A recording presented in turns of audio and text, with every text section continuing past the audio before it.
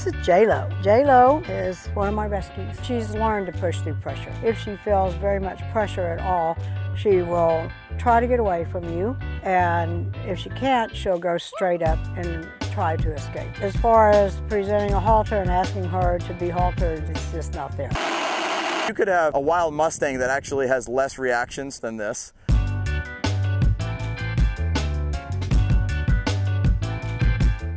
All right, so this is my first time working with J-Lo. My goal would be to put a halter on her and help her get through some of the pulling away and rearing up behaviors that she has. But the number one goal is to make friends with her. Definitely when she gets scared, she gets reactive, and she seemingly has kind of learned to just kind of use her speed and athleticism and size to kind of push through things. And so that's one of the big things that we're going to try to not do, is teach her to push through pressure at all.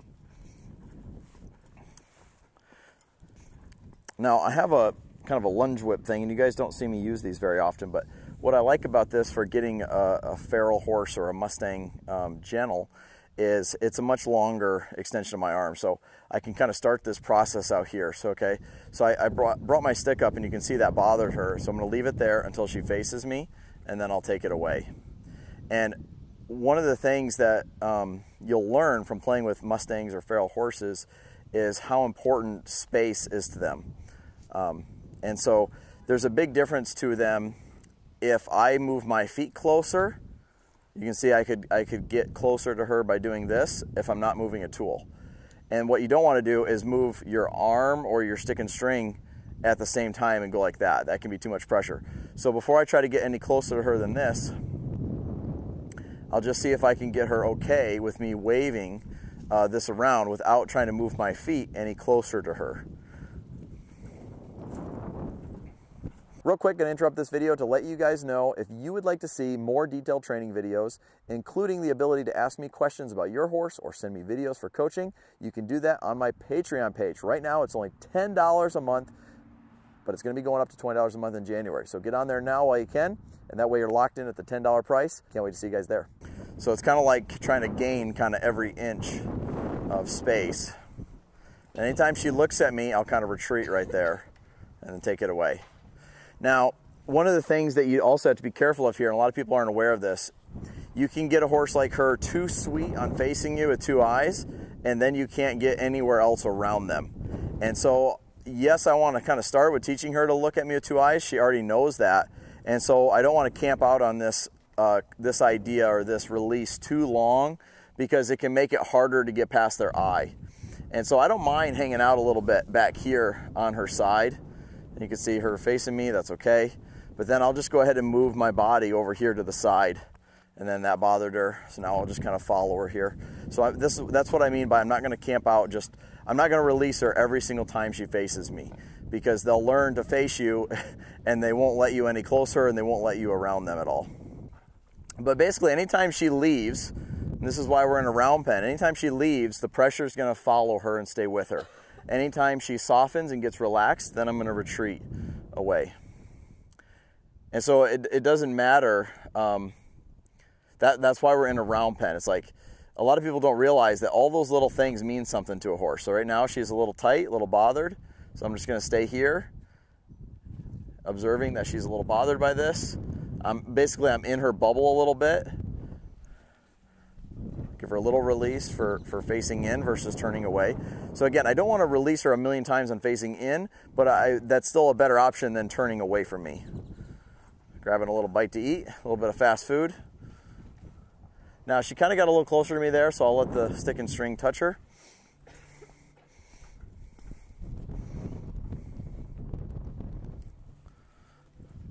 But like there again, you could see that even though, now it's interesting, you can see I'm behind her and she whirled back into me. And what that is she doesn't want me to be the one dictating where she goes. She wants to be in control of where she's traveling. And so for now, I don't care which way she goes, I'm just gonna follow her, and she's gonna get no relief from me putting a little pressure on her with my stick and string as long as she keeps moving away. But when she softens, see right now she's tense, she's braced up, she's alert. That look on her face, if you guys can kind of see that, we call that being hyper alert. And as soon as she softens right there, the pressure can go away. And so it doesn't matter that I don't have a rope on her right now. I can still be playing these kind of psychology games and building her confidence with me kind of being around her. Now, if I can get her drawing in, that would be really big, because the more I can go away from her, the better. If I keep having to approach her, then that's kind of innately scary. You can see I'm able to get in her bubble. I want to get closer now, so I take this away and watch. Now I move my feet. She acknowledged me moving my feet, and now I'll try to bring the stick and string in closer.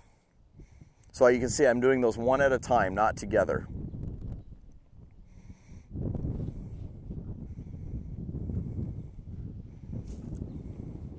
So I moved my feet a little bit, and that was too much for her. Now she walked away that time, and I like that. She walked away, she didn't burst off away that time. So that was good. And again, this is different. You know, a lot of people would just start pushing her around the round pen, but she's already afraid of me and wanting to move away. So why do I need to push her around more? You know, that would just be to tire her out. I'd rather just play kind of these games. But a lot of people would see this as slow progress because she's not facing me. But I'm telling you, with these feral horses, you want to get them comfortable all the way around them, not just facing. It can be really hard if they only learn to face you. It can be really hard to get all the way where you're all the way around them. So again, I'm just going to kind of shadow her here. Wherever she goes, we go with her. I don't want her to think in any way that I'm going to try to make her stand still.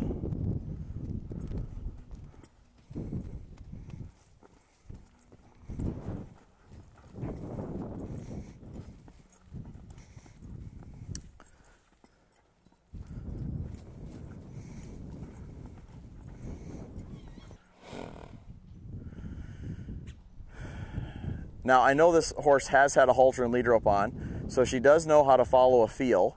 And as soon as I can get a halter and lead rope on her, that would be a good goal to have.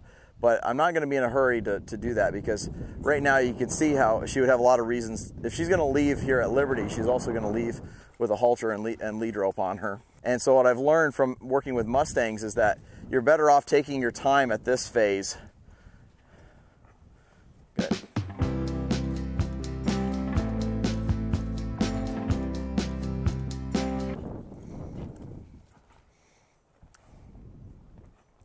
So now that she's I feel like she kind of knows this game, and she's kind of playing a game with me more than I'm playing a game with her. So now what I'm going to do is, if she leaves, I am going to get a little noisier, and I'm going to push her around a little bit. So I don't really want to touch her with anything. I just kind of want to keep pushing her around and let her know that I'm actually the one driving her now, versus me just following her. But it's okay to kind of take your time with that and let that build up gradually. You know, I don't want to come in here and start driving her immediately. Now see there, she wanted to slow down, and I said, no, go ahead and keep going. So now it'll be me deciding when she gets relief and gets to stand still. And the way I'm going to let her know that she can stop is I'm going to take my energy down, and I'm going to step in front of the drive line here and let her face me there. And then we're going to work this other side here.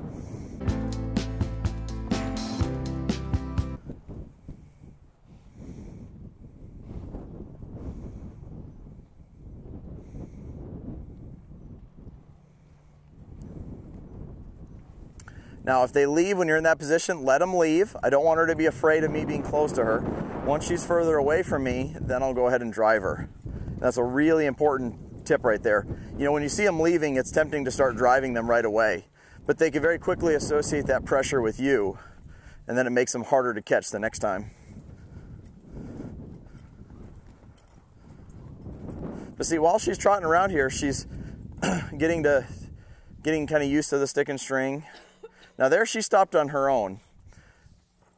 And this is one of the things that could be a little bit challenging with her. Is she, in her mind, she's still the one dictating kind of who's doing what and what's happening in here. And that's the part that we need her to turn loose to, is her letting me be the one to dictate when she gets to move and when she doesn't.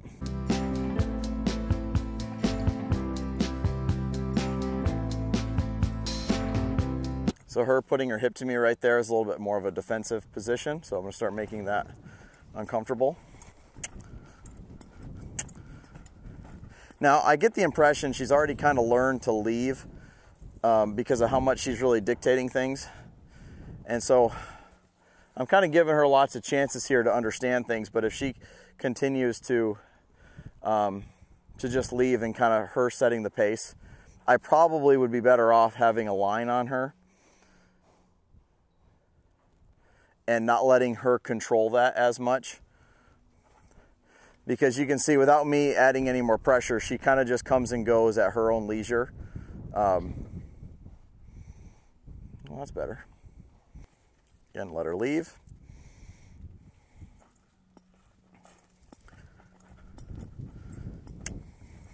And we're gonna go ahead and change strategies. So I'm sure we could stick with that for quite a while and eventually it would work and get better. But I don't get the impression that that's very meaningful to her. It's too easy for her to just come and go kind of as she pleases.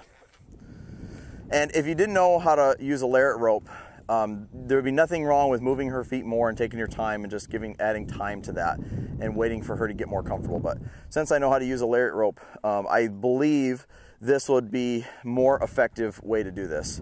If I thought she was so wild that I couldn't touch her, I would rather get her tamer and more gentle before putting a rope on her. But because I think she's just leaving because she's like, I'm choosing to leave, that's why I would go ahead and put a rope on her sooner rather than later. If I stand upwind from her here, this might make this a little easier. Very good.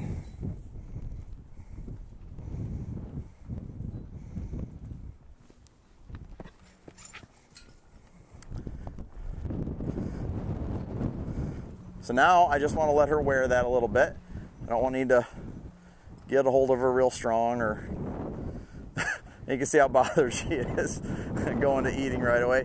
And that, to me, again, that kind of reinforces this idea that she's kind of just leaving whenever she wants to. So like right there, she's leaving. So I'm just going to put a feel, a release as soon as she faces.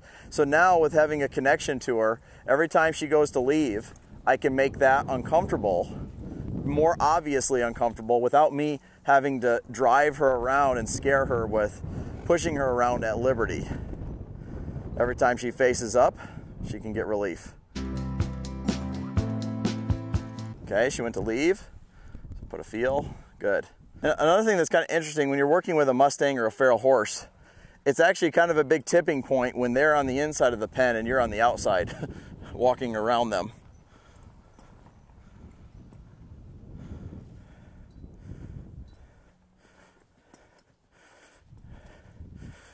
Now, so any of you that were watching this video and you thought to yourself, I don't know if I'd put a rope on her just yet. I think I might stay at liberty a little longer. I think this kind of shows how within less than a minute, I can spend more time with her following me and me walking away and less time pushing her and chasing her around.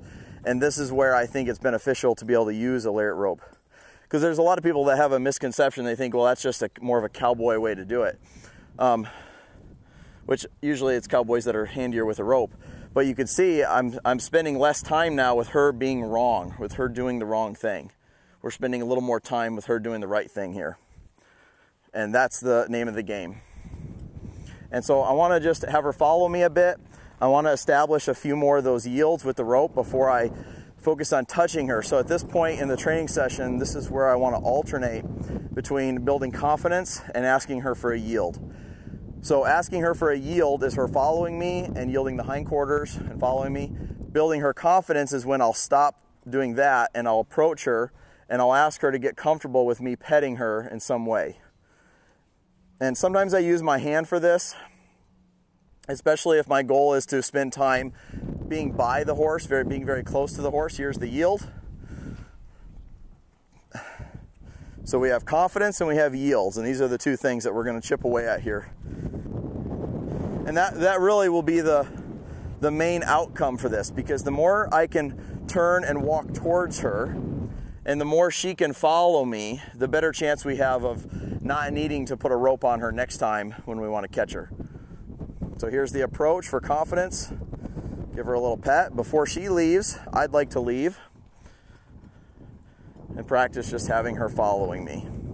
Now, here's another interesting thing. So the lariat rope, I have way, way less control over her than I would with a halter on. The halter, you have a ton more control, but also the halter is a lot more input to a horse and actually will cause a horse to feel more claustrophobic than just the lariat rope. The reason is the lariat rope, even though it tightens on her neck, it's not taking up as much surface area on her. And typically that's why a horse will actually accept following a feel from a lariat rope quicker than just a halter lead rope. There she's going to leave. I'll just step back from her and put a little pressure there. Because again, I have a like perceived control. I don't actually have control over here. With just the lariat rope, it would be very easy for her to move around. But I'm not in a huge hurry to get a halter on her either, because I do think that this is an easy rope for them to accept following a feel on to kind of get started with.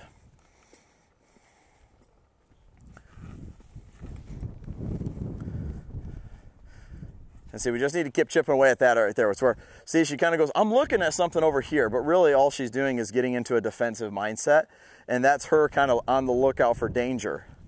And that means that even though she's not seeing me as danger exactly in that moment, she's looking for danger, which is a prey animal thought. And that's why we want to put a feel like right there and go, nope, you don't need to have a prey animal thought. Stay connected with me.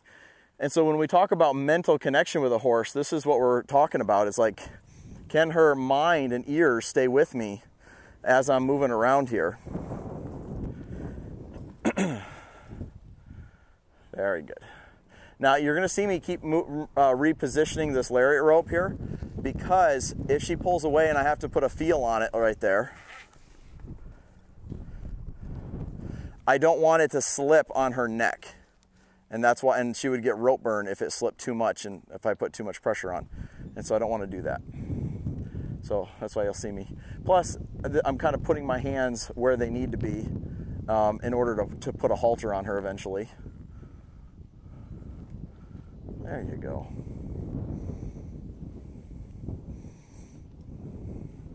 So this is a little change here, letting me in past her eye and her shoulder here. This is good. And for me, this is one of the most fun steps in the process, because this is where you take a horse that previously wasn't really trusting you and teaching them to kind of connect with the human, and her learning that she can actually feel better with the human than what she felt standing in the pen on her own. And so for me, this is one of the more satisfying moments of taming a horse. And so here's another point that I'd love to make about this is right now this horse needs taming, not training. Taming means she's going to start giving up on her prey animal instincts and start turning loose to a human. And so basically we're asking her to just be less instinctual, less defensive before we start trying to teach her like specific tricks, so to speak. Basically we need to teach her that she can find relief with a human. She can connect with us, and we can teach her that she can follow a feel from steady pressure, which is what I'm asking her for now. See, she's kind of bowed up, and then the ears change, so I let go there.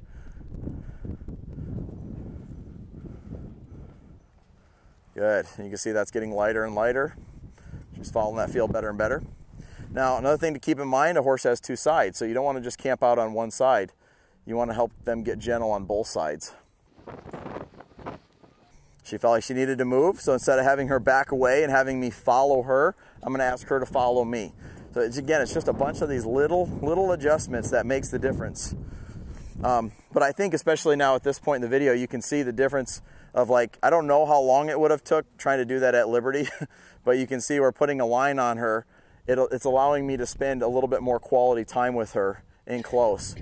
And even though there's a line on her, look at all the slack that's here. I'm not making her stay here. I'm just have a very black and white way of making it uncomfortable if she chooses not to stay here. So we're going to go ahead and try to put a halter on her now. She's giving enough to steady pressure here that I think we'll have a chance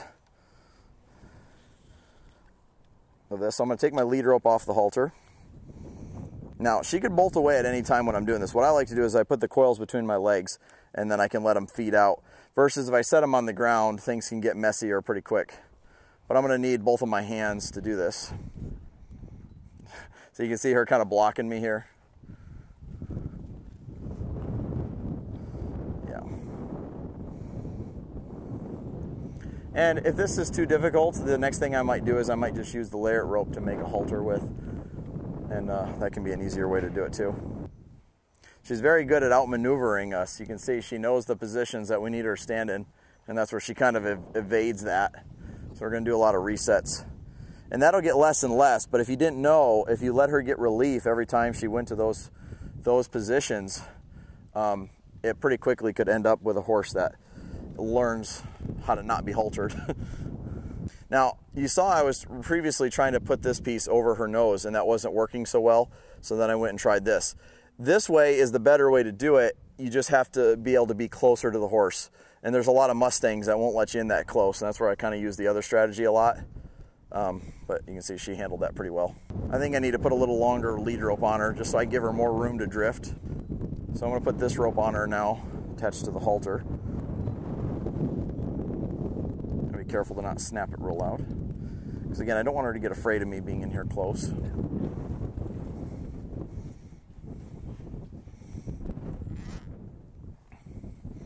Now, and as I get the halter off of her, what I'm going to do is be a little bit strategic, or sorry, not the halter, the lariat rope. And I'm going to let this rope get around her a little bit, because she kind of needs to get used to things touching her in different places.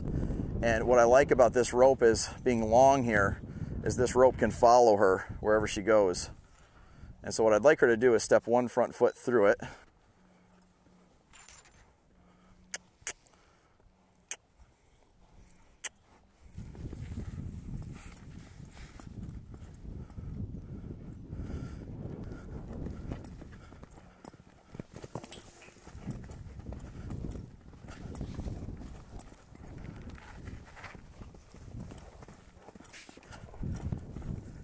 So you can see how that kind of got her bothered there. Good. I just wanted her to think in a little bit there. And so this lariat rope, I posted a YouTube short video on this.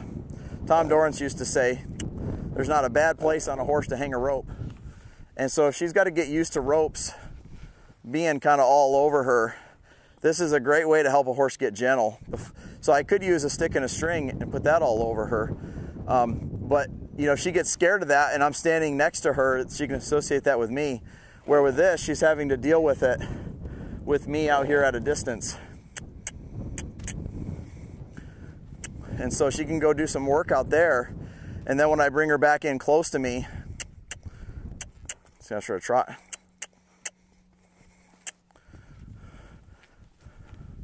Now, because I have it around her shoulders there, it's not going to slide back and it's not going to get too tight anywhere. And so then the rest of this rope here, I can practice letting it touch her in different places, like on her back and on her hip. Very good. We'll go ahead and change directions here.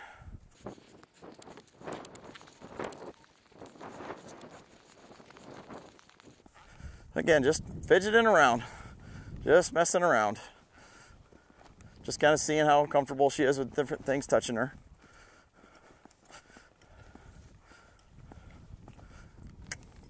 Now we can do something else that's kind of fun. I'm going to put a feel on this rope that's on her chest. Oh, that got her a little tight. So you can see that made her feel claustrophobic. That's why she went jumping around there.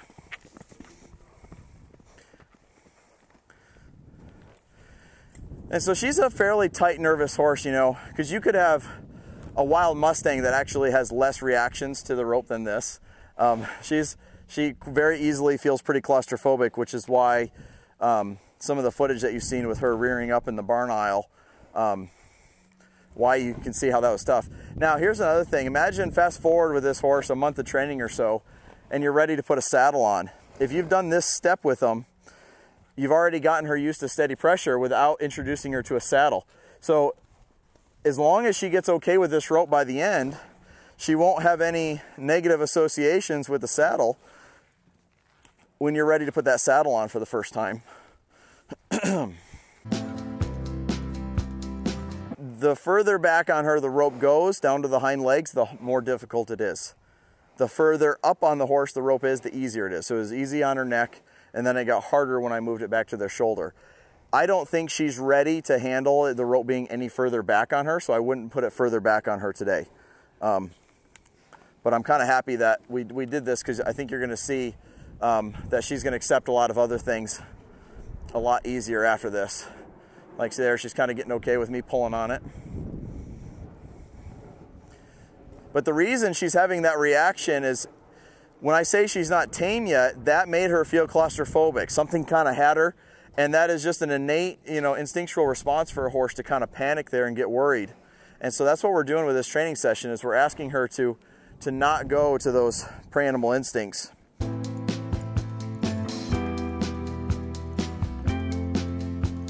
Now, I think we'll stick on this theme here for just a second.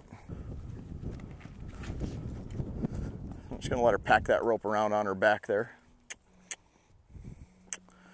Again, someday we're going to want to handle those hind feet, get her feet trimmed.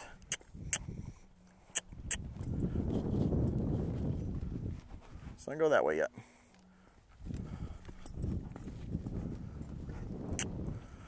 You can see, just by letting that rope hang on her there, and there's no commitment on my end because it's not actually attached. So if things went south, I could just drop it all and it would all work out. So yeah, you can see she wants to keep facing up, and I'm trying to spend more time working on the side of her. And there wouldn't be anything wrong with spending the whole training session standing in front of her and petting her, but you will have to get to these points at some point in time. And so we can kind of do a lot of good with this horse by letting things touch her in more places. And all of a sudden, when she can handle these ropes touching her all over like this, putting a halter and lead rope on her seems a lot easier then. So we're going to try to work her other side now. And you can see I'm kind of putting a firm feel when she takes off, because she's got a habit there of just leaving. And that's what Becky was telling us that she kind of experienced with her. And when she decides she doesn't want us on one side or the other, she kind of leaves. That's what we need to try to help her through here a bit. So I think I'm going to work at this here a little bit with the stick and string, so I'll be able to be a little more deliberate with that. She'd kind of gotten okay with me on her left side, but this right side is still a bit scary to her. And again, it's a little different than what we normally see, is me standing on the side of her here. But because she's kind of gotten okay facing right there, she's dictating too much where we're at, and she needs to follow my feel a little bit more. And this is just one of the parts of taming that she's got to turn loose to. And so I'm going to be real specific about this position. She needs to get okay with me in that position. So when Becky in their interview talked about her pushing through pressure, that's the spot that we're talking about. And right there I caught her, she kind of turned in on me, and I kind of bumped her with the stick. And you might seem like that might sound counterintuitive, like, well, if she's nervous and worried about you, why would you want to bump her and have her run into the stick? But it's because when she turns in like that, it's a very strong prey animal behavior. And she's actually in a better mindset now. If you look at her now, she's walking, she's being curious about the string around her. She's thinking. This is the mindset that we want to, the mental state that we want to have her stay in longer and longer. And so by letting her run into the stick when she tried to whirl around and act like a prey animal, we actually interrupted that thought pattern a little bit more. It's no different than if you're trying to do something new and you're telling yourself, I can't do it, it's going to be terrible. Well, then don't be surprised when it probably is. But if you can interrupt yourself and say, actually, I believe this can work, this is going to be fun, this is simple, this is easy, you can actually interrupt your own mental thoughts. And so that's all I did there, is I kind of interrupted that thought and said, actually, acting like a prey animal is more uncomfortable than trying to understand what it is I'm offering you. Good.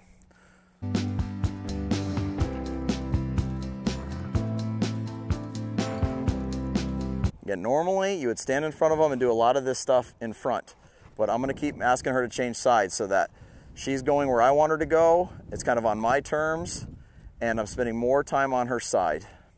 I feel like that's a really important concept for this mare to get better at.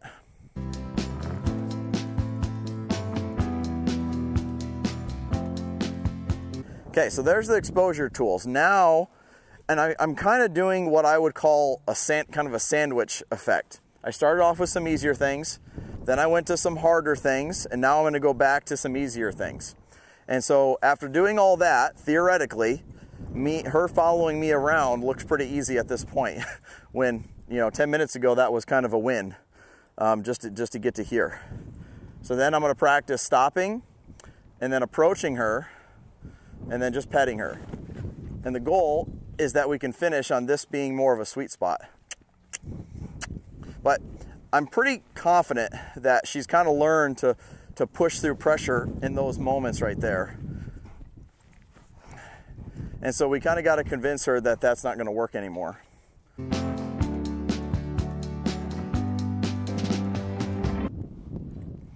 There's a little lick and chew.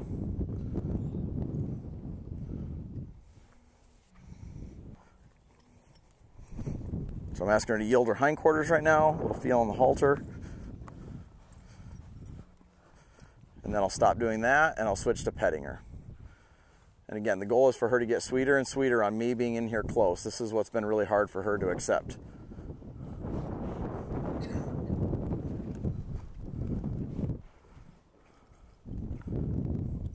And see, she's wanting to put me on her left eye, but it's this right eye that she's a little bit more worried about. So I want to make sure that I end up here. But you can see how this, she got worried about it when I first tried it, but you can see that this is a softer, slower thing to do than exposing her to the ropes being everywhere. This is a little simpler pattern, a little simpler puzzle. But this starts getting her used to me being in closer and moving around her. Now, there's plenty of videos where you guys have seen other people do this, and one of the things that is important to understand is you can do this really slowly, and if you're newer at this, I would recommend you do it slowly. But just because you do it really slow doesn't mean somebody else can walk up and pet the horse. Okay, you have to build depth of understanding of this. So when I'm doing this, I'm trying to move at close to a regular level of intensity as I can. Because if I move around her super, super slow and end up being kind of sneaky, then she might get to where I could halter her, but nobody else can. And for a horse like her, she needs to get to where anybody could walk up and halter her. And so I'm not trying to prepare her for somebody who's paying attention and is moving ultra, ultra slow to be able to pet her and halter her. I'm working at a pace that I think is kind of a reasonable expectation. So I'm deliberately moving my hand around, petting her, not just going like, kind of creepily slow. That's an important thing to note. You can see how she constantly wants to put herself in a defensive position. And if you've seen any of my other videos, you hear me talk about it a lot, whether you're on the ground working with them or you're riding them. It's natural. Every horse is born with this like counter bend where they put their ribs into you and they tip their nose to the outside. And if they don't do that, somebody trained them to not do that anymore. Or they're a very, very left brain horse that's not worried about that. But pretty much every horse is going to need to learn how to do that. And you can just see it with her, where whenever I go into a position, see if I go over here, you can see she's kind of shaped this way towards me. And so if I walk around here, I change that shape here by doing this hindquarter yield. And then watch when I first approach her on her other side. Now she's licking and chewing, so she might not do it as bad. Right there, so you can see she's got one foot out the door, kind of taking that counter bend. And then she also would like me to switch sides. There, and you can see she thought about drifting away, but it took a lot less to kind of bring her back in. So this is kind of the recipe that J-Lo needs for maybe another 5 sessions or so before I really would do anything new with her. I would just get her really good at these things and keep advancing it and just getting them more and more comfortable. So thank you guys for tuning in. Hope you enjoyed this video. If you haven't already, hit the subscribe button and we'll see you on the next one.